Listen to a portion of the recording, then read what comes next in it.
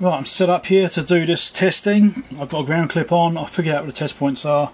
So I'm just going to go through. I've got the tablet here in front of me with the test points listed on. So I'm just going to go through them in the order as listed on here so I don't lose myself. A couple of these are on IC pins. We've got an IC pin here, which is pin number 3 of this one here, and pin number 8, which is there. So I'm going to probe into those 2 pins as well, which is why I've got the pointy probe. It's going to be noisy. Sorry.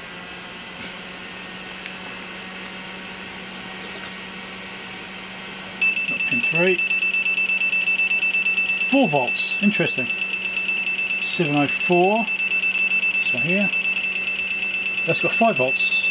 705, it's got 5 volts. 707 pin 8, it's got 5 volts. So that one there is interesting. Why is that only for 4 volts? Why is that? 700, 4.5 volts. 701, 4.5 volts. 702, 4.5 volts. Thank God. I think that beeper is supposed to be going off because all the front panel is all flashing. So it's called the BLT, blinking light test.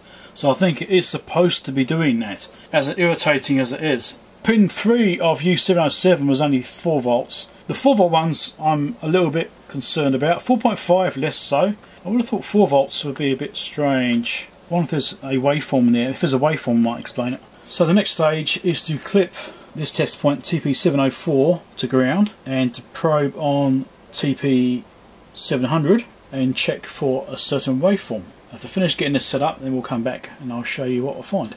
Let's see what happens. I'm going to turn this on. It's probably going to make a racket again, I'm guessing. There's the waveform. Okay, what are we getting there? 2 divisions and 3 divisions. That is looking just about perfect actually. There's that, and there is, I hope you can see, the waveform on the tablet, which is basically correct. So it looks basically correct. It's even got this little down spike there below ground. That's not the words I'm looking for, is it? But anyway, the waveform looks correct. It looks very close to what's in the manual actually. It's actually surprisingly close. It's probably one of the closest ones I've seen. So that looks good. Next one. Well, I've now changed over to move the short onto TP705 and I'm now probing on TP701 instead. Let's try this. Oh, it's triggered already. Don't want that. But that looks the same anyway. That's fine. I'm not going to wait for it to start beeping. That looks the same. That looks good. Okay, I've now changed the setup. I've had to put a little grabber on the IC707 pin 8 to ground that pin out as per the instructions, and then measuring at TP702 for the waveform again. So let's do this. It's there. Looks the same. That's fine.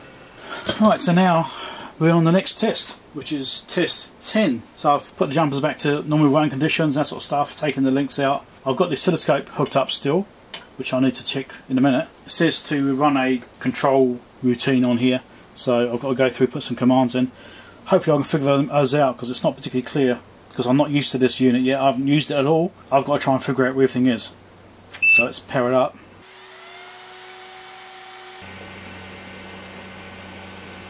Well, that's not right, is it? It's glitching. Okay, what's wrong? What have I missed? Let's try this again. I just reseated that A40 card. I think it wasn't quite right down.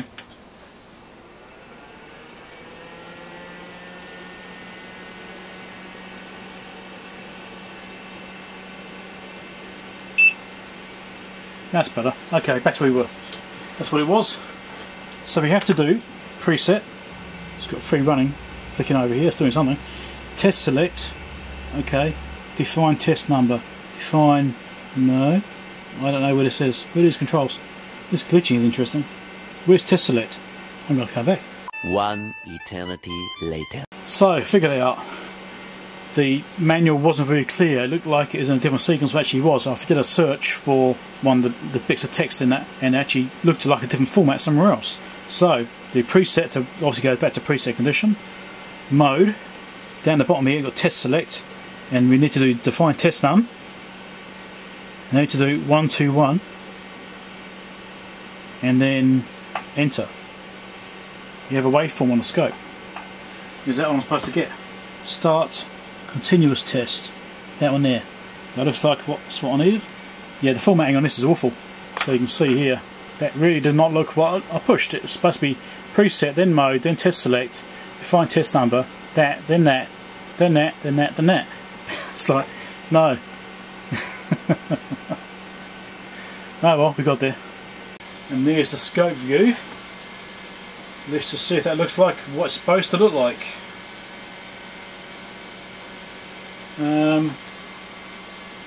It pretty much does, yes.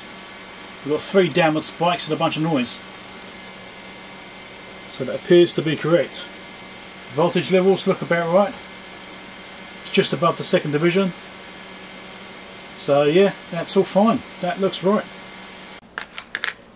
Okay, next test. This is another keyboard test thing. So I'll put the cards and everything back in again. So it's all fully complete again. So I should get back that 1100 error again. So we have to go through a test mode once more. I'll just finish booting, preset. So it says front end programming error detected. So you want to do preset mode, test select, now we know where it is. Define test number, which is that top one. I want to do test number 12. Oh, there we go, up top there, just there. It does just show it. Enter, then start single test. Test 12 is complete. That's it. Test 12 completes no error codes. Test E is complete. Test F is the next thing. So that looks like that's that stage finished. Let's move on to the next test, which is test F. So we can stop that test. We've done that one. Define test number. We'll do another one. We're already in there, so we can just go straight to the next thing. So test 13, which just popped up over here. Enter. Start single test. Test 13 complete, no errors. Now we're going to do 14. So define test number 14. Enter. Single test, was it? Yes. So test 14 is in progress. It's going to take a little while apparently.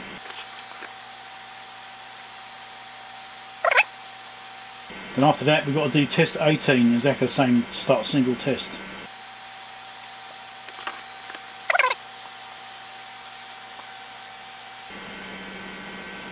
There we go, it's finished.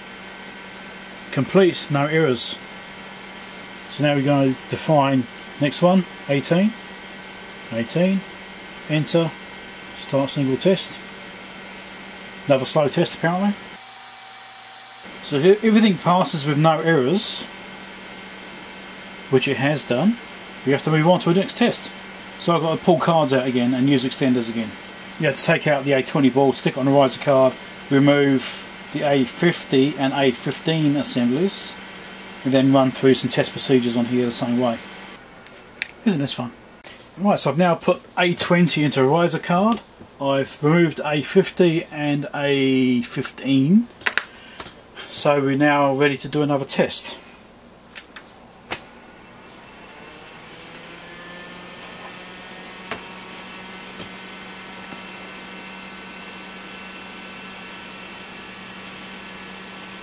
So apparently I have to do preset mode, test selection, define test number 122. Oh, look at this, we've got this RAM code along the bottom here now. RAM, you see it? Interesting, sleeping and self-test. That was interesting. 1, 2, 3, 4, 5, 6, 7, 8, 9, A, B, C, D, E, F. All the RAM chips have had apparently. It's not liking something. Curious. We can't do a test on that then, can we? Okay, back to where we were now. I must have spent a bad connection on one of these riser cards or something. Maybe it wasn't quite seated as well as it should have been. I've reseated all this and now it's come back up to where we were before. So that's fine. We can get back to doing our testing. So what we're going to do now is preset mode. Hey, started doing something. There's signals on the screen. Test select. It's actually doing something now. That's interesting. Okay. Define test number. We want 122. Enter. I want to run continuous test, and I have to test on some test points, which at least now on the front of the card so I can get to it. So here we go, we're supposed to have 10 MHz on TP302, and that's what we've got. It's not a very clean waveform, but then what's in the service manual also looks a bit jagged as well, so I think it's what's supposed to be expected. I think that's fine. It's TP100, that is fine. So TP501 is fine, that's also okay. So this is TP101, and that is also looking okay. 4 divisions between them, yep, that's right, so no issues there. So the next thing we've got to do is do input, which I've done. CalSig here, we'll turn that on. Then we've got to do frequency and define center and 50 kHz. Now we'll check some more signals.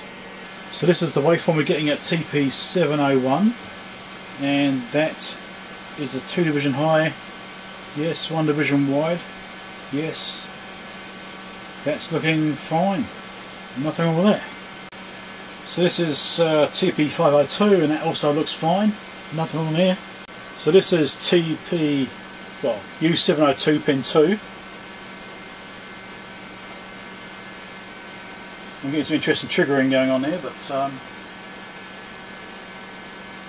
waveform is the correct height. It's about 4 divisions apart sometimes, I don't know, is it just randomly pulsing? Is this one different? Not sure. We're getting pulses. There might be something different there. Let's just go to a slightly longer time.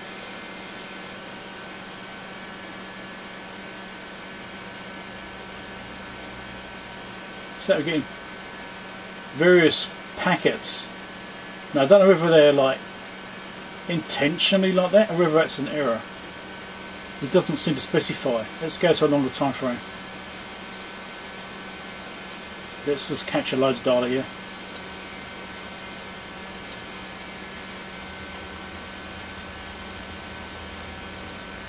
And I might do a single trigger.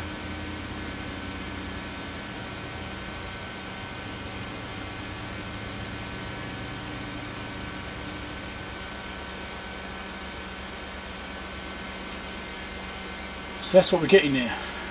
Does seem to be missing the odd pulse here or there. The question is that normal? So we've got some missing over here and there. But it's otherwise consistent, but there's the odd one here or there which is missing. Is that a sign of a data problem, I wonder? It's always 2 pulses that are missed, and they're always with a pulse in between them. So I'm just keeping probing and just watching it to see what happens. So there's a couple of pulses missed there. So I'm not sure whether it's just bad probing or the wiser cards, or there's some marginal trigger level there somewhere or something.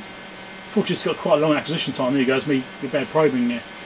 So I've set some more probes up. I'm actually probing on U201 on pin 5 and pin 6. Pin 6 is what connects up to U702 pin 2, where we were testing before when we had those missing pulses.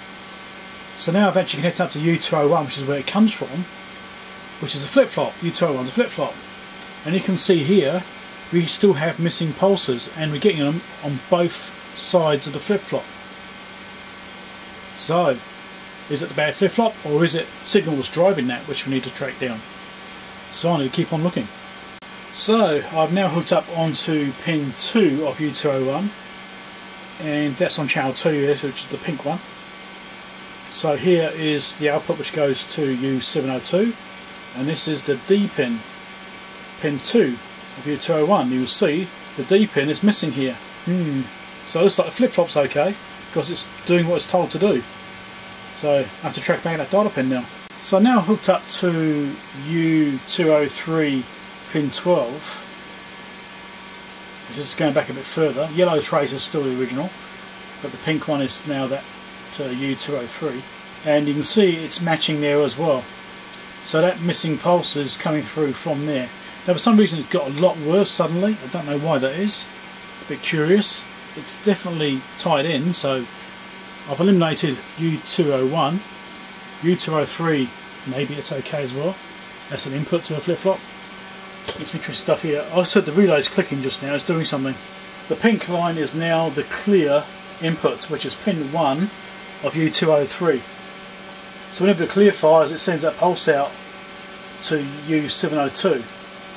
So it looks like all of the flip-flops are doing what they're supposed to do. It appears that way. So it could well be that this is normal. Maybe this is absolutely nothing wrong. It's just the way it is. Still curious though. But anyway, I'll just leave this for now and come back, move on to other stuff. And just keeping in mind that this may not be an issue, or it may be an issue. I really don't know yet.